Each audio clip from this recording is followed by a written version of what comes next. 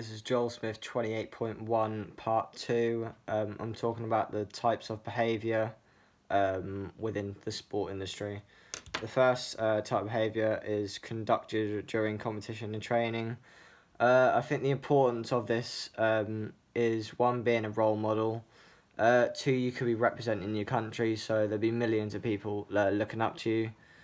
And I think also another importance is you can gain more fans and gain more publicity, and you're likely to get picked for a game if you conduct yourself well. So say if you're in a training exercise and you're the one conducting yourself well, having a good attitude, always wanting to improve, I think the boss is really probably more likely to pick you because you're the one actually wanting to try and you're the one actually wanting to get into the squad. I think being a role model is really important because one, you'll get more publicity, and two, it'll make you look better as a person. A good example of this would be Cristiano Ronaldo.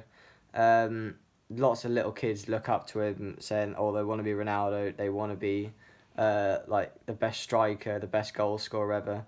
And he does a lot of charity work, and he'll go to Nike events and go out of his way to make little kids' days happy, and to see others improve.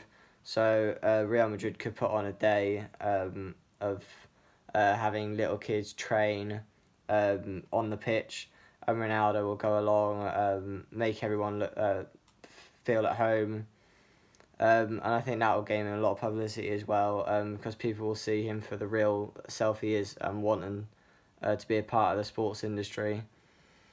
I think the justification of it is having a good attitude.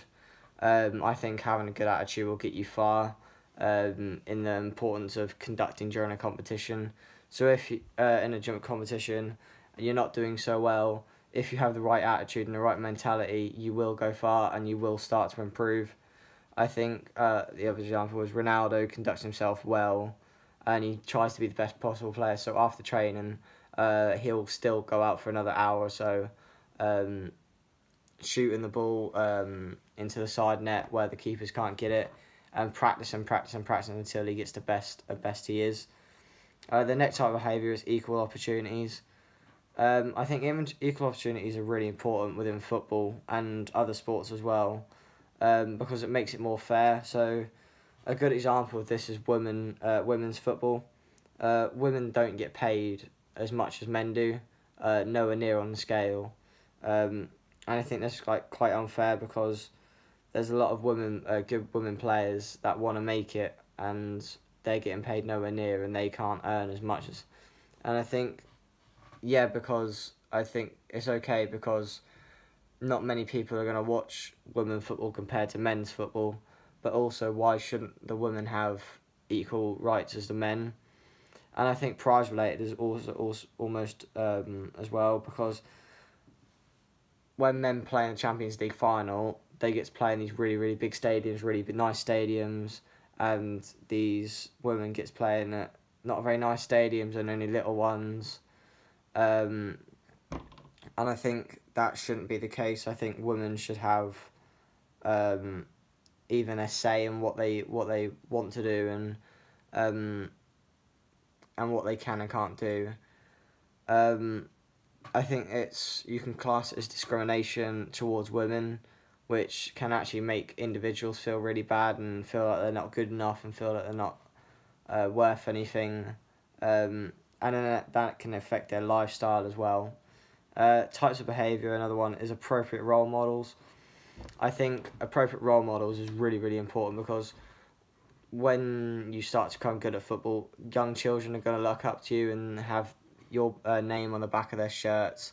And especially if you play for a big club, all these little kids are going to want to be you.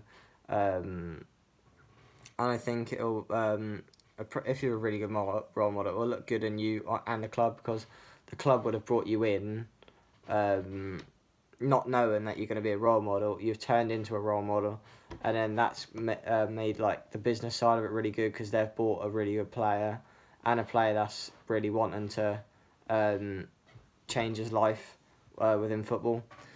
Important being a role model because you're teaching the younger generation of how to conduct yourself and how you want to be treated like others, which is also really important because if you treat others like you want to be treated, then you're going to go far, and people aren't going to have a go at you for anything.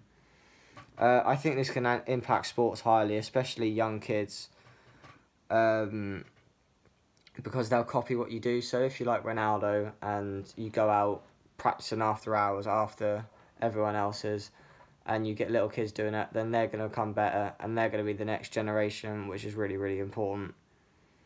Enhancing the status of the sport, another type of behaviour.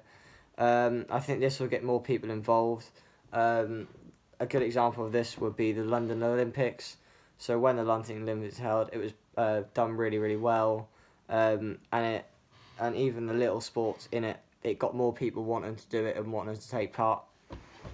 The London Olympics was made really, really well and put together well, and if you're getting little kids to start competing in these things, then the future of the events is going to be really good, and you're going to be getting loads of people trialling, and eventually you're going to find a really, really good person to take over the sport. This gets more people involved, and it starts to become more entertaining because if there's the same old people, then it may get a bit boring. But once you start adding new people in, and new rivalry, then it's gonna be really good. The only downside would be it would maybe cost a lot because if you're starting to add more people in, then it's just gonna add more money into it. I think another consequence could be people could be harsh towards each other. So if you're trialing for the Olympics, people could be harsher than you because people could be better than you.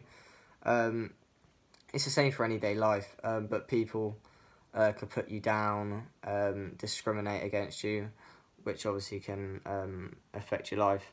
Another type of behaviour is encouragement of young performers to reach the level of excellence. The importance of this is make youngsters succeed.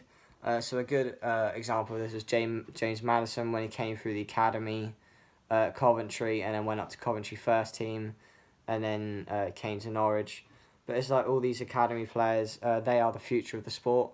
So if you're pushing these youngsters to go far, then it's just going to make the club better and it's going to make the football industry much better.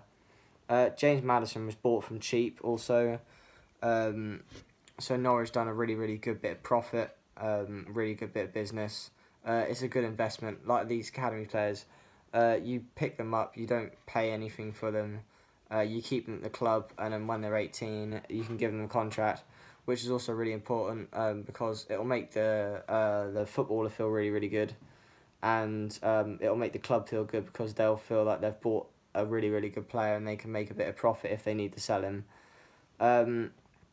And also, he could become a star for you, like Wayne Rooney. He came through the ranks of Man United through the academy, and people slated him, and then he proved everyone wrong, and he become one of Man United's greatest legends. Impacts on sport really well. It gives players confidence, and it gives them belief in themselves. So, if a manager really, really believes in a player, then the player would feel really good and feel like he could achieve anything, which is also really important. The last type of behaviour is increasing participation for all.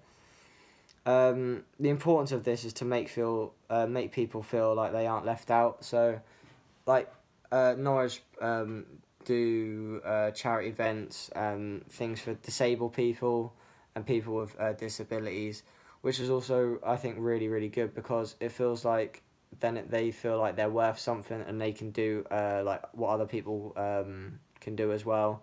I feel like they're not left out. And also, I think it keeps the sport alive because even for youngsters, if you put on events, then you could find a future star. And if you stop doing the event, then it's just going to get boring and then eventually the sport will die out. I think this is also really, really important because you can do charity events for all classes, such as disabled people. Which is also really important as well because you can just make them feel like they're worth something and make their day, which is also really important. And I think it will give the sport a bigger name, and it will attract more people, because if